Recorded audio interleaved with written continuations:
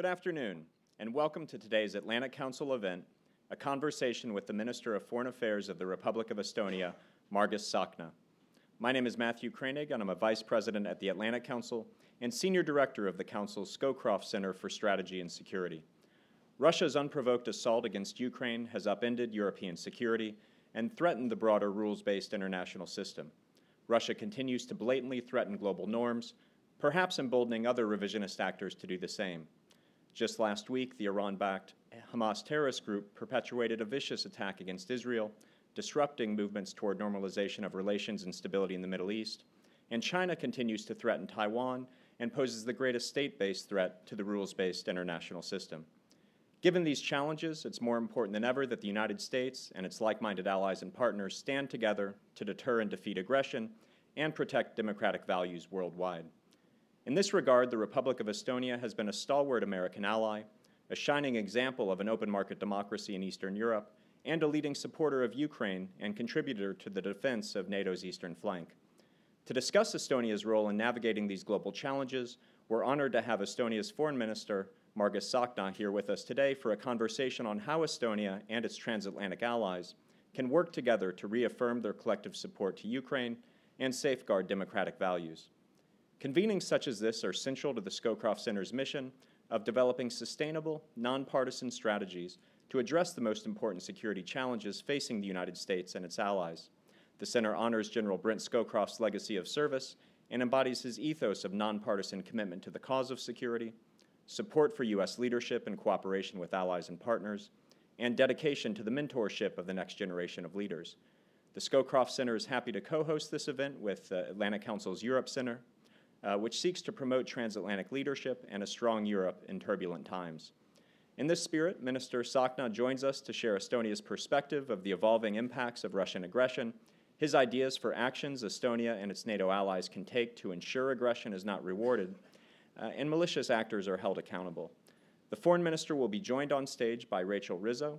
Rachel is a non-resident senior fellow in the Atlantic Council's Europe Center. She's an expert on European security and the Transatlantic Alliance. As a reminder, this meeting is public and on the record. We encourage our in-person and virtual participants to join the conversation. There will be time for questions after the panel discussion, and you can interact with us on X, formerly known as Twitter, by following @AtlanticCouncil and using our hashtag #StrongerWithAllies. With that, I would now like to invite Minister Tsahkna to the podium for his opening remarks. Minister Tsahkna, welcome. Thank you. Thank you. Dear friends, it's really a great honor and a great opportunity here to be together with you, and everybody's watching us from a distance. And as I understand, this is a result of the COVID crisis that not everybody is here, but the thousands and thousands of people are following us from the distance. And as a citizen of Estonia, which is the E and IT state and nation, so I really do enjoy that momentum. I come here to DC as well from Arkansas, and I just wanted to feel and see the situation and what people are thinking outside on the DC bubble, we call it. And it was really, really useful trip there. And it is somehow like this, that we are living very close to the aggressor. And for us, it's clear why we are supporting Ukraine, and the Ukrainians are fighting for us. But we have to understand as well what is going on globally and the other side of the world. And the most important thing is to talk to people and to ask what are the fears and what are the reasons of different opinions. But I'm very happy to have these opening remarks here, and then later we have this conversation and be open to ask any questions. I'm trying to answer them.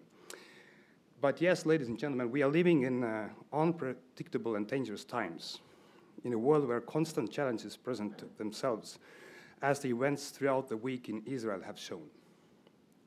Let me be clear, we condemn in the strongest words the attacks by Hamas against Israel. Israel is fully right to defend itself and its people against such atrocities in accordance with international law. I grew up in Estonia under the Soviet occupation, which was as a result of a sphere of influence politics in the region. The collapse of the Soviet Union in 1991 enabled Estonia, among others, to rejoin the global community. These days, one can easily find Estonia in or near the top of most global rankings measuring the freedoms, transparency, lack of corruption, or economic development. I traveled to US primarily to talk about transatlantic security and steps that are necessary to push Russia out of Ukraine and strengthen the security of entire Euro-Atlantic era. For Estonia, Russia's war in Ukraine poses an existential threat. Russia's war in Ukraine will be a defining moment for the future of transatlantic security. Peace at the cost of Ukraine's territorial integrity will provide a new opportunity for Russian aggression in a few years' time, if not earlier. Europe is doing its share in supporting Ukraine. Since the start of Russia's full-scale invasion, Estonia has concentrated on three major policies. The first, supporting Ukraine. Second, raising the cost of aggression. And third, fighting impunity. And these policies will remain our priorities. And I would like to speak about them later when we have this discussion, what concerns the raising the cost of aggression and accountability questions. But Putin hopes that he can outlive Western unity, and we must make sure it doesn't happen. The US leadership and bipartisan support to Ukraine has been unprecedented. My meetings in Washington have assured me that this support will continue. The world needs a globally strong US foreign policy. While the war is still raging in Ukraine, we have to make sure this tragedy will not repeat itself in the future. Our first order of business is to help Ukraine to win the war. What follows is peace building and reconstruction. It is in our interest that the belt of democracy, stability and security in Europe expands. For a lasting peace, Estonia firmly believes that Ukraine should join both the European Union and NATO. Ukraine's future membership in these organizations is the clearest signal for our private sector that their long-term investments in Ukraine are safe. This turns Ukraine's reconstruction into a public-private partnership rather than leaving the bill to be paid only by our taxpayers. To conclude, some may ask, why would a small state take it upon itself to speak of such a great matters? Perhaps we should keep quiet, stay in our comfort zone. The thing is, our own history has taught us too well. The norms and rules we established today will determine our future. We want an international system that works for everyone and enables greater peace and prosperity. Otherwise, we will fall back into our era where might makes right. Thank you.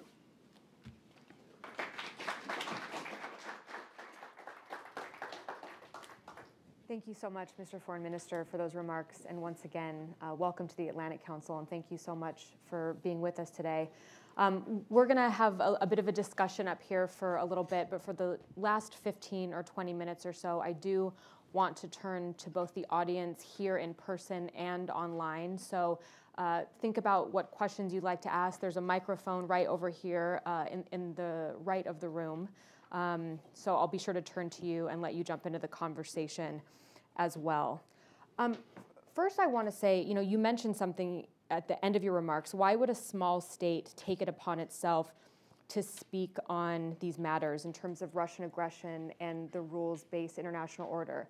I think Estonia and you and your Prime Minister and your Defense Minister deserve a huge thank you and congratulations for the work that you've done in both supporting Ukraine and defending the transatlantic alliance. So I think everyone in this room can agree with that. And I think that's a good note to sort of start this conversation on.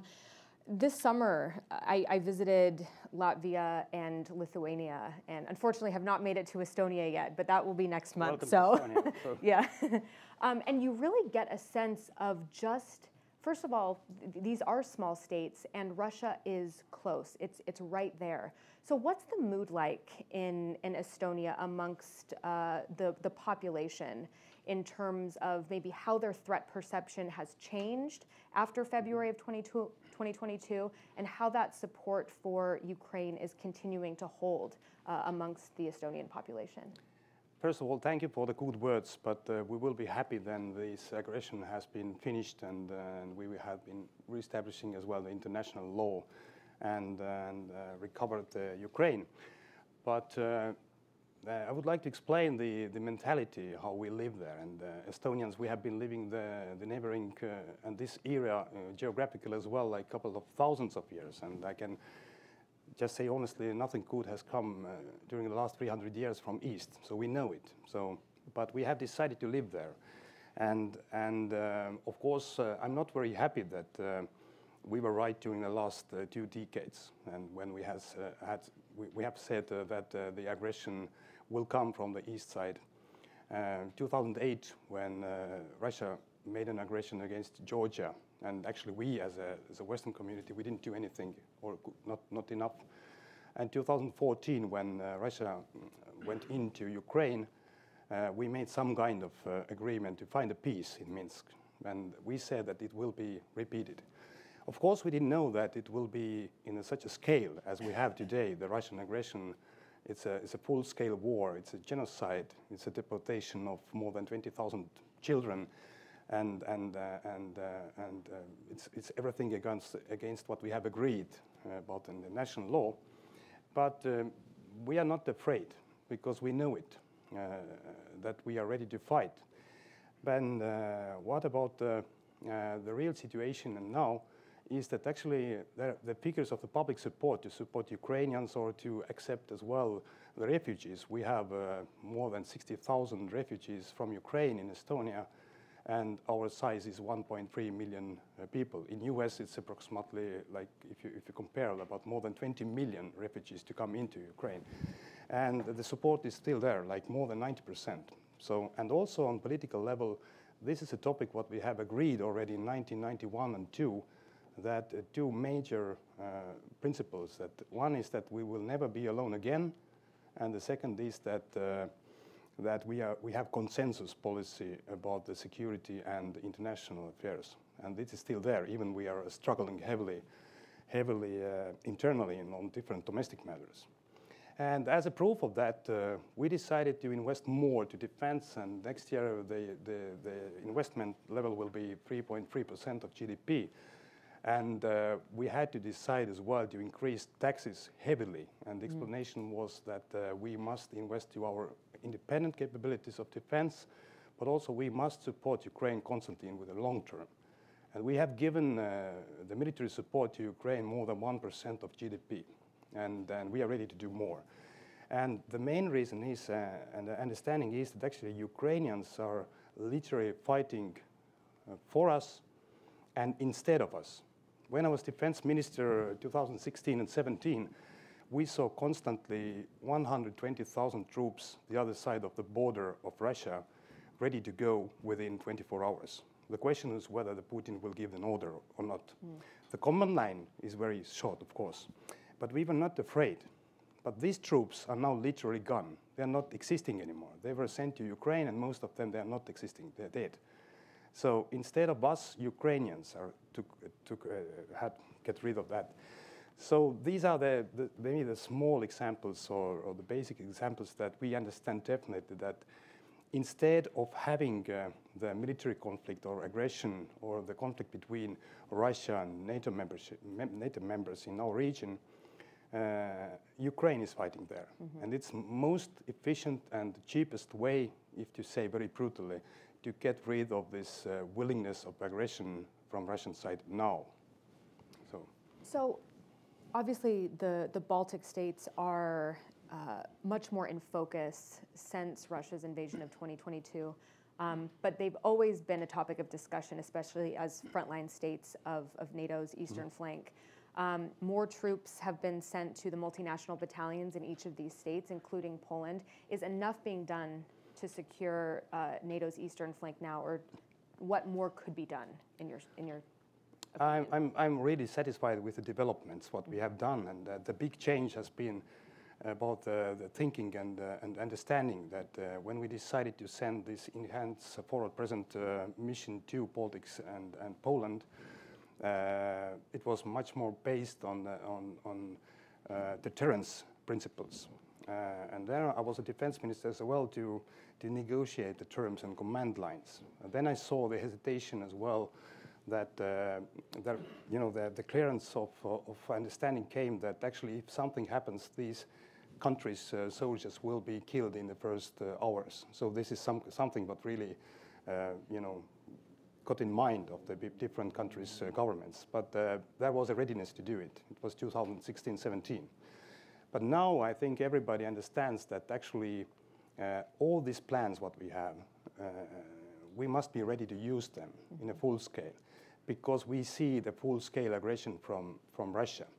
And this is a big change. And of course, the practical steps what we have made all together in NATO, together with our allies, is that we have more troops on the ground. We have more independent capabilities on military level. And also in this Vilnius summit what we had this summer, we adopted the very solid and very concrete defense plans for our region. But the historical step as well, what was made, was that Finland and Sweden decided to join the NATO. And Finland is already fully in, and I'm sure that Sweden will get the final decision from our two allies soon. But what we must understand as well that the Finland is of course a very strong military power as Sweden as well, and the bordering country. But remarkable is that the Swedish people decided voluntarily to join NATO. Even they had close to 300 years of neutrality policy before. So the feeling of the threat and aggression from Russia is there.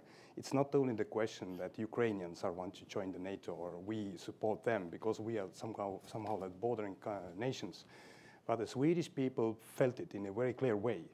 And this is something we have to understand, that if people are feeling like this as a society of Sweden, so things are very serious, and it gives us as well the understanding that our region is more safe, and also, be honest, the Baltic Sea is now the NATO lake, and for practical defense capabilities, it gives us as a huge support, because the sea size was always the gap somehow to our region. Going to ask about the NATO lake, we've heard that framing a lot, especially since Finland joined and Sweden will join. Is that a helpful framing? Is there a worry that if you refer to this region now as a NATO lake, that it might seem as though the security situation in that region is taken care of, or does it bring more focus to the Baltic Sea region? What are your thoughts? What are your thoughts on that? It brings more focus, and unfortunately, I have to touch the topic as well. What we had like a week ago in this or under the NATO lake. So we had a destruction of the strategical gas pipeline between Estonia and Finland, and also the communication cables between Estonia and Finland. And yesterday we announced as well there is some kind of disturbance between the cable between Estonia and Sweden. So this is a serious matter. Mm-hmm. We are investigating very closely, but it is obvious, I've seen these pictures and videos about the gas pipeline, that this damage this is man-made, the mechanical damage. We know, of course, as well that what kind of ships were close and were maneuvering at this time. But as a members of NATO, as a surrounding countries of the NATO lake, we must be very sure about if you say that who did what exactly. Mm-hmm. And the second experience is to act together with Finland, because for Finland it is one of the first so-called real situations when we act together as a NATO members. And but I'm very satisfied as well with reaction and readiness from the NATO side and also European Union and from all of our allies. to react on the proper way if there is a need. So this is something what we actually witness already now. This is not a theory. You mentioned a few notes in your opening remarks about priorities. One, of course, is supporting Ukraine, which we've talked about, and I think you highlighted really well. But you also mentioned a couple other things: raising the cost of aggression and accountability. I want to first ask you about raising the cost of aggression. Can you expand on that a little bit? And have we sufficiently raised the cost of aggression based on the Western response to Russia's invasion? Thank you for this question, because we have to deal with all the different matters at the same time, in the meaning of supporting Ukraine to win the war, support militarily, we must support it financially and politically. But also we have to deal with Russian war machine, and also raise the cost for the future, because I cannot see the change of the mentality in a visible future. Sanctions are very important, and also we are already preparing the 12th package of sanctions in European Union, and of course the US sanctions. But we have lots of Russian assets in under our control. And last week I passed the Estonian government, and now the Estonian parliament is going to discuss about the law draft. How can we use Russian frozen assets even during the war, private and public assets?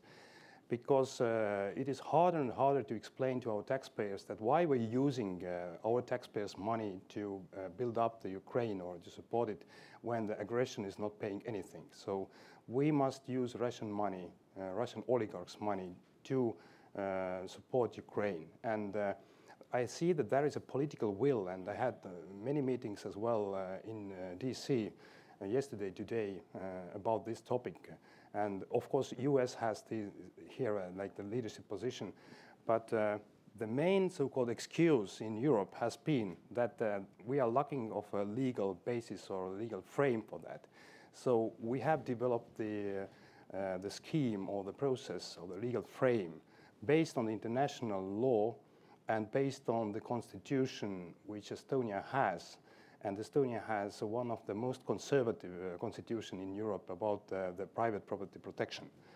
So, and just to explain very, very, very shortly, is that actually we rely on the United Nations declaration about that Russia is an aggression country and implementing aggression there.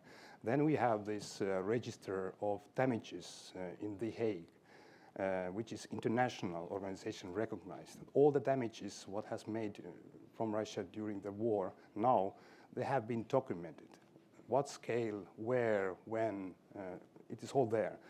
And then the international sanctions against Russia and also against the different companies and persons.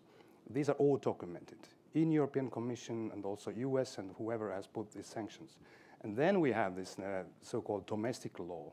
So if Ukraine has the claim against Russia, of course Russia won't accept this, so the claim is coming to Estonia.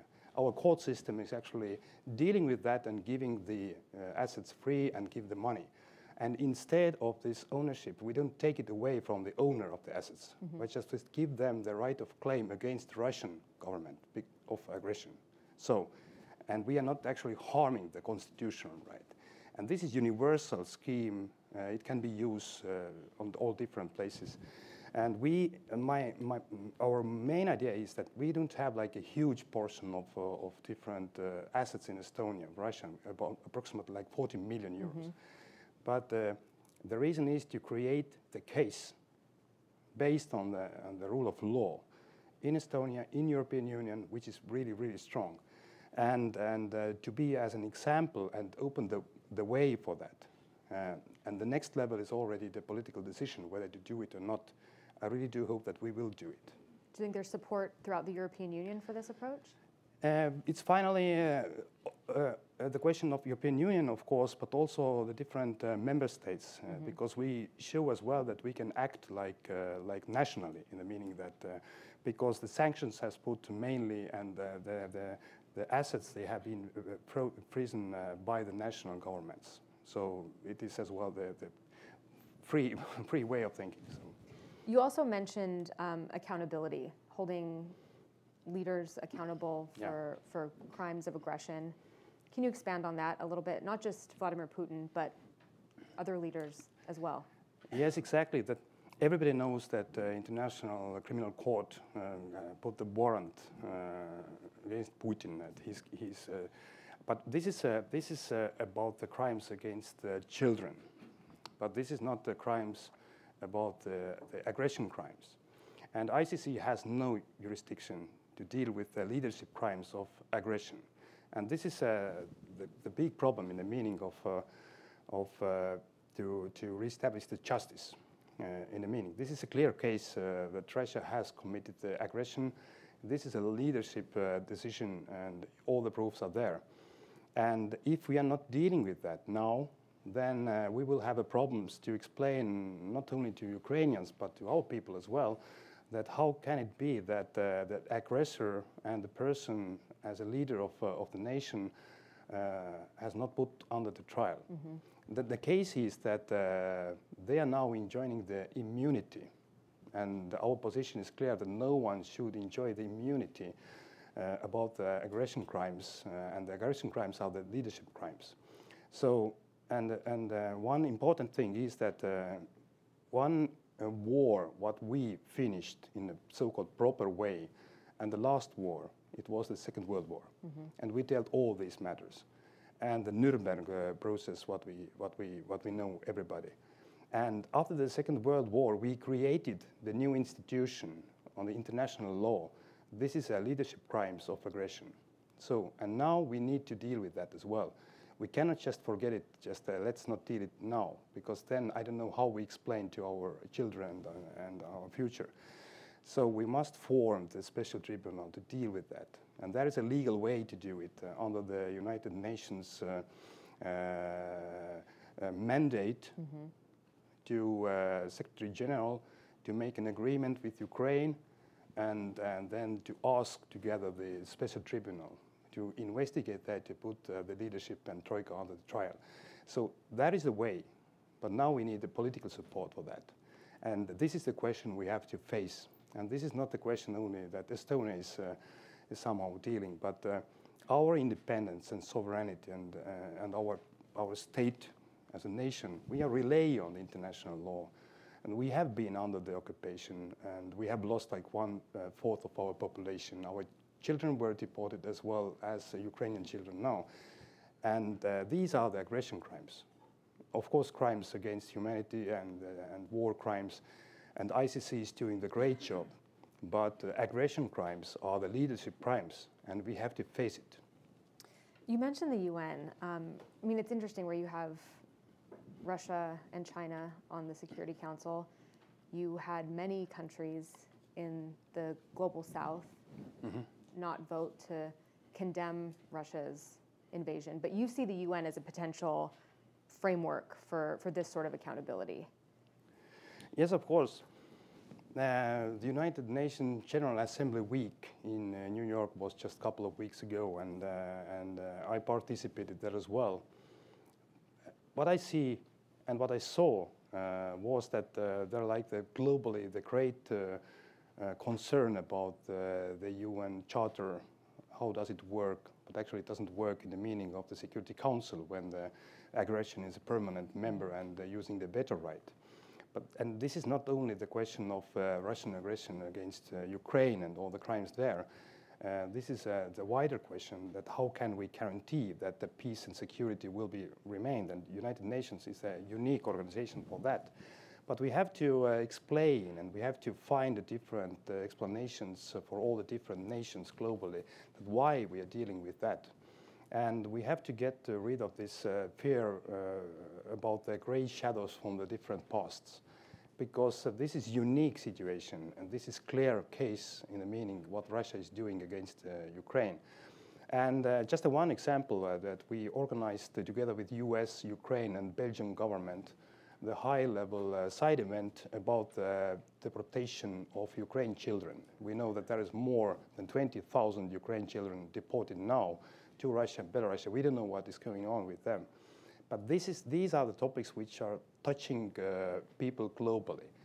governments globally, mothers and fathers globally. Because if somebody's thinking that this is some kind of military conflict in Europe, but it's not our business, then these are the stories which are waking up people everywhere, and we have to constantly talk about them, and these are the opportunities to open the mind for the more complicated questions as leadership crimes as well. I want to talk about a couple other issues, especially China, but before we turn that page, you mentioned the importance of telling stories and messaging. And I'd be interested to hear more about your trip to Arkansas right before this. Obviously, we are here in Washington. We all, watching this event in this audience at the Atlantic Council and the government care a lot about multilateral institutions, about supporting Ukraine, about holding leaders to account. Did you find that messaging was getting through to the people that you spoke to outside of Washington in the United States heartland? Absolutely. I think that people are the same. I believe that we are good people, or people are naturally good. But we have to understand as well about the concerns and the worries and the problems what we have all over the world. And it is understandable that everybody understands that if there is aggression and unlawful killing of people and rapings and deportation and so on, this is everybody understands. But the question is that why taxpayers must pay for that? What are the results? And the question is that what is the price? And it's very easily said that actually if we are not take care of the situation now, it will be more costful in the future as well. I think that this is a unique situation when the brave nation as Ukrainians are, they are fighting for us. They are ready to fight. They don't ask us to send our boys or girls to the war, as has been before in some other conflicts. But what they need is that just our support, the military support, and get rid of this aggression and push Russia back to Russia, and not to repeat this kind of aggressions. Because in the future, if we are not dealing with that now, somehow the Ukrainians are in front of that. Mm-hmm. So it will come back to us anyways. It's one thing. The second is actually it is really, really heavily harming our values and our way of living, our freedom. And I think the people in US definitely understand what is the freedom, what does it mean. Mm-hmm. But also more practical ways. Actually, the defense industry is booming now as well. So I was visiting the Lockheed Martin factory in Arkansas. We have the biggest defense agreement since today. $300 million worth HIMARS rocket systems. It creates jobs as well in this area, I think. And this is maybe cynical, but this is a reality where we are living in. But also the reconstruction works to Ukraine. Everybody remembers the Marshall Plan after the Second World War. And it really pushed, I think, the US economy as well, the European economy on the new level after the war. But Ukraine is like the Texas-size country and has a huge potential for the future. And together with Ukrainians, we can rebuild it. And also we can ask, and of course the main, responsibility is going not to our taxpayers, but to our private companies.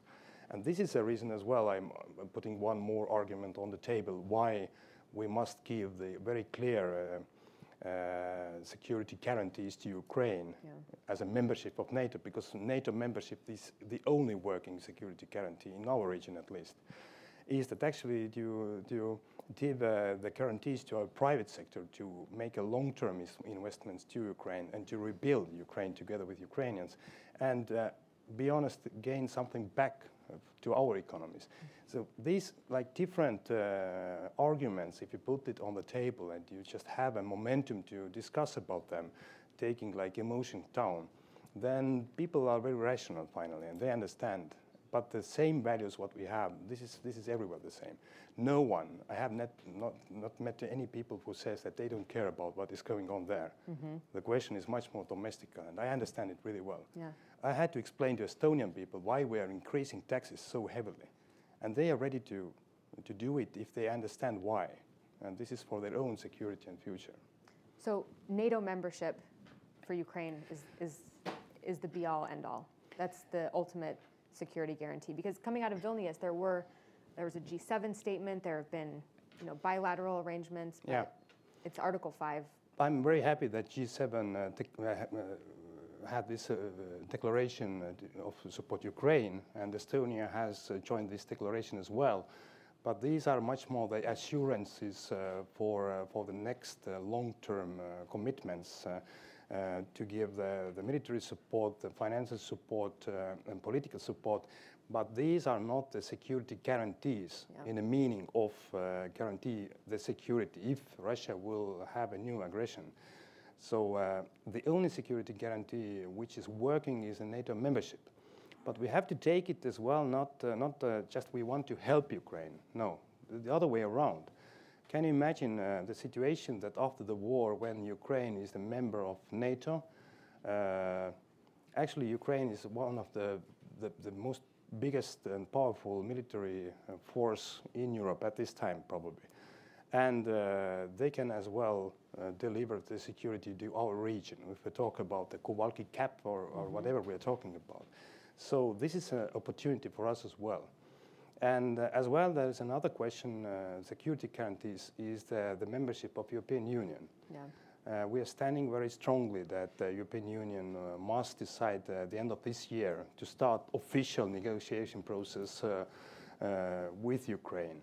This is historical momentum as well. Of course, to get and to become the full member of European Union, it takes time. There are many questions. I think it's even harder to get the membership of EU than the membership of NATO. Yeah, for that, we just need to have a consensus around the table. But what I wanted to say as well that this momentum is a historical opportunity for all of us. I've said it publicly as well, and I'm not diplomat in the good ways maybe, but maybe during the last 30 years we have witnessed different so-called democratic revolutions in Ukraine as well, but we weren't sure finally in what direction this leadership is finally taking, whether towards Moscow or neutral or towards us. But now it is clear that for the next generations, Ukraine never go back to under the Russia. Yeah. They belong to us, and now it is our responsibility to give them this opportunity to join us, to share the same values, but as well that it is in our interest as well. And of course, I was mentioning this kind of neutrality policy or the gray zones policy. It is bankrupt. Mm-hmm. So what I see as well as a future, the security architecture in our region and Europe as a whole, is that the no gray zone policy must continue, and also the membership of NATO is a very strong part of that. So before I turn to the audience, I have a few questions here that I want to get to, but a reminder, there is also a microphone, so if anyone in the audience would like to stand up and ask a question, please make your way over there. But just shifting the conversation just a little bit to China, because I don't think we can have this conversation without talking about China. They are increasing investments in critical infrastructure. There are Belt and Road projects in and around Europe. And I guess is Europe striking a correct balance between competing and cooperating with China? Does Europe sort of feel like it's stuck in the middle of a US-China great power competition? Europe is in the middle of the big changes, really, mainly because of the aggression of Russia. And I'm saying very openly that 20 months ago, mainly we discussed in European Union about the green transformation, but also how much money we'll give or more money we'll give to our farmers. Now, what the European Union is doing, we investing heavily to our defense capabilities, and also we support very strongly Ukraine as a third country military-wise. This change has been very big. but also the understanding that China is not just like economical partner. China uses this economical power and influence in political ways. As well, how much China is using now the Russian position as an aggressor. It is good that China is not supporting military ways and publicly, but we know as well their position, that they have still a cooperation there. And of course, China has, I call it like a 1,000-year plan for the future. So, and definitely this situation is they take out as much as they can to increase their influence in the world. And we have to face it, how much actually we are dependent on that economical connection, because this is political as well. And in EU we have these discussions, but it is really hard to do something like scratch, like overnight. So we have formed this strategy to understand that what kind of partnership we have and we will have. And it means as well, you know, about the rare metals question. This is a big investments program in EU to get rid of this dependence from Russia and many other questions. And also it's crucial to have a very strong transatlantic relations, not only on the security level, but I mean as well the economical level, to understand that actually we are the big economical potential here altogether. So I don't believe that nothing or anything will happen overnight, but it is good change that we have this understanding in our minds, and we are discussing about that, what we can do more, not to be used by the economical relations by Russia political wills. So it's there, and in the US very strongly. It is, certainly. There's a couple questions here that I want to get to. Just really quickly, for those people watching online, you can submit questions at askac.org. So I don't think I made that clear at the beginning, askac.org. I will go to our audience members. Just quick, make it relatively quick and make sure it's a question. That'd be great. Thank you so much. Thank you very much. And thank you very much, Minister, for what you've mentioned and what you said about Georgia. I am Georgian. I'm the member of the Parliament of Georgia, but I resigned in protest to my government's policies. And that should say it all about the Georgia situation today. First of all, thank you very much for what you said, because it was very important in 2008 that Estonia stood by Georgia, and your participation and your help in Georgia's in raising Georgia's question in 2008, especially the Estonian kitchen that has done an amazing job, was something very particular. What we are seeing today, and I'm not talking about the war and the aggression Russia continued after Georgia, because Georgia was the testing ground, and Russia tested everything in Georgia that it implemented farther on in Ukraine. And unfortunately, nobody listened to us and nobody listened to our friends in 2008. And whatever happened, happened after 2008. What we are observing today is that it's not only the physical war that Russia is carrying out, but it is also the hybrid war. It's also the cyber attacks. It's also the propaganda. And we are, unfortunately, in the Western democracies, we are losing the propaganda war to Russia from what we are seeing and what we're observing today. Estonia has the greatest experience, and as you mentioned, from the IT perspective, you are one of the best countries in the region, if not in the world. So it is rather a suggestion than a question that Estonia should be running the anti-propaganda war against the hybrid war that Russia is carrying out, because you have the experience from the attacks that Russia carried out before the war in Georgia in Estonia, and you have the experience living next door to Russia, and you know their tactics, and I think it will be a huge help to the Western society that Estonia leads this, let's say, coalition to help counter the Russian propaganda globally. Thank you so much for your, thank you. Can I address that? Yeah, thank you for these comments, and really, we are, as Estonians, we are the best friends for Georgians. And you mentioned this Estonian kitchen. I was participating there as well many times, and support Georgia to do different reforms. But yes, we are in such a situation right now. But my message is very clear about the Georgia as well, that we are constantly support the Georgians people will to join our families in the meaning of European Union, NATO. I think that we can argue about the leadership questions and the government policies, but these are the long-term commitments what we have with the Georgians and Georgian people, and I believe in that we can get rid of the Russian aggression and support Ukraine to win the war. There will be the big changes in this era as well to make the decisions whether to be connected to Russia or actually to break free. That's the case what I wanted to say.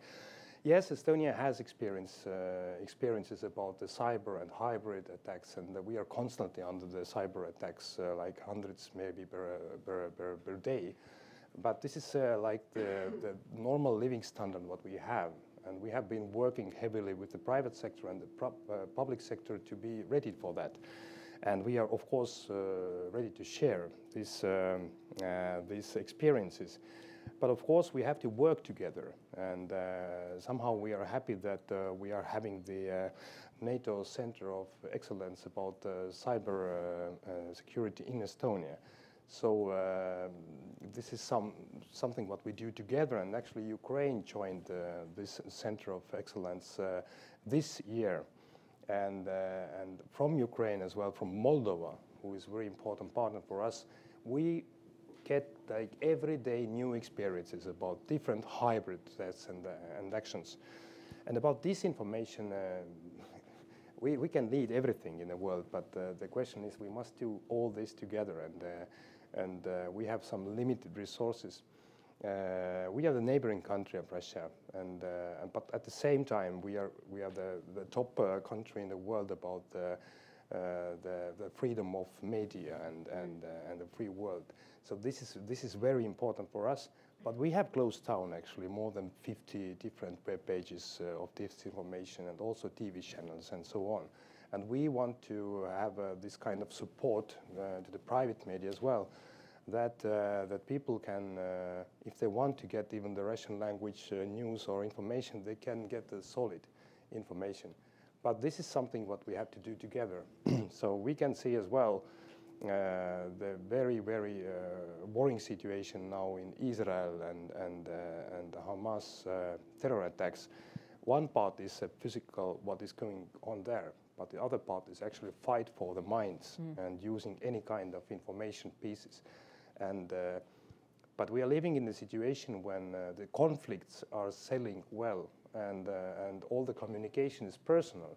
And can you remember actually when Ukraine, I think, has won the war against Russia? For me, actually, it was the momentum when Bucha came public to everybody. I think it was actually the change of the mentalities. I met many leaders of different countries, and I know that they're mostly very good people. But the change of leadership actually became after that, because people understood finally what really is going on in Ukraine. So that's why the fight against the disinformation is important, but more important is even actually to deliver the objective information and to deliver actually all these kind of terrible things what really happening all in these conflicts. And I think that people, they know what kind of decisions they have to make, and the leaderships, because we are democratic countries and we have elections coming everywhere, they are following because they need more voters. One more question from the audience, then we'll turn online. Maybe introduce yourself. Yeah, Mr. Minister, it's great to see you here in Washington. My name is Benjamin Schmidt. I'm a senior fellow at the Penn Kleiman Center for Energy Policy at the University of Pennsylvania, former European Energy Security Advisor, where I covered, among other locations, Estonia. And so I know well the importance that Estonia has placed on energy security for many, many years. Estonia, of course, has been a leader not only on security of supply and market issues, but also on physical and cybersecurity of energy infrastructure and understanding the threat that projects like Nord Stream 2 and energy security projects of the Russian Federation have in the hybrid space, in the military space. So with that in mind, I started my project that I'm currently working on critical infrastructure protection across the continent, going to Estonia in particular this last summer. The first stop on my entire trip, of the first trip of this project, was to Paldiski, to the Baltic Connector site and to the jetty that's currently at Paldiski for LNG import eventually. So two-part, very brief questions. Number one, given the situation with the Baltic Connector and the lack of optionality now that has been taken away between trading gas between Finland and Estonia, will Estonia prioritize bringing a floating storage and regasification unit to Paldiski this winter?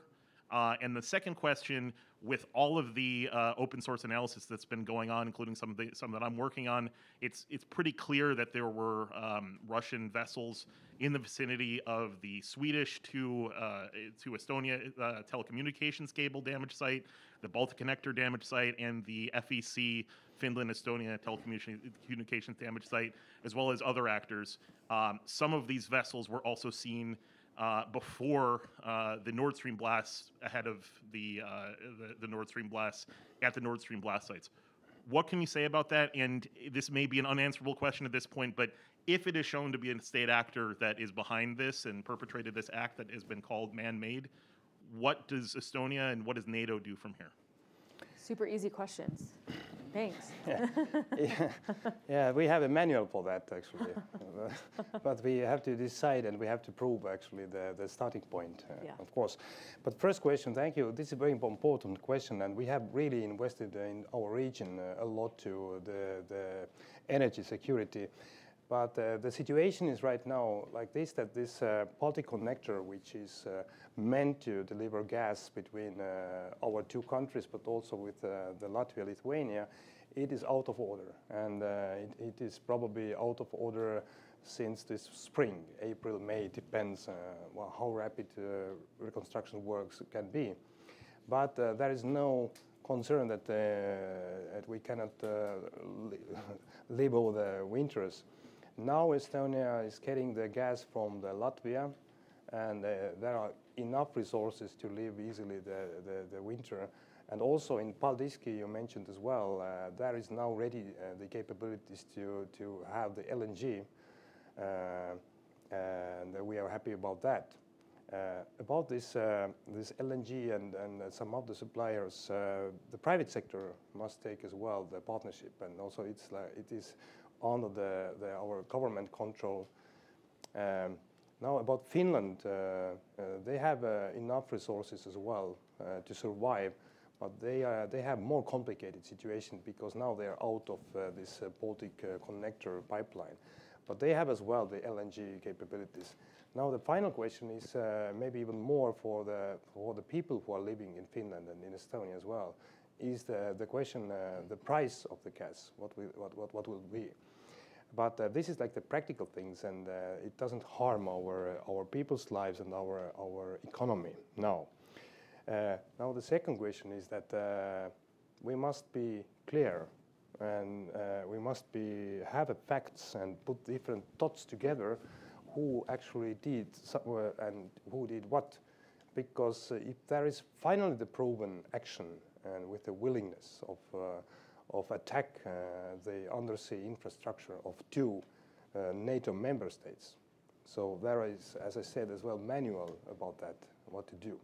But before that, we must be clear. And these cases are always very difficult to find finally. If you have any kind of materials or the analysis, we are more than happy to receive them. But the investigation is going on together with Finland and also together with Sweden. To get a clear picture and to put different thoughts together.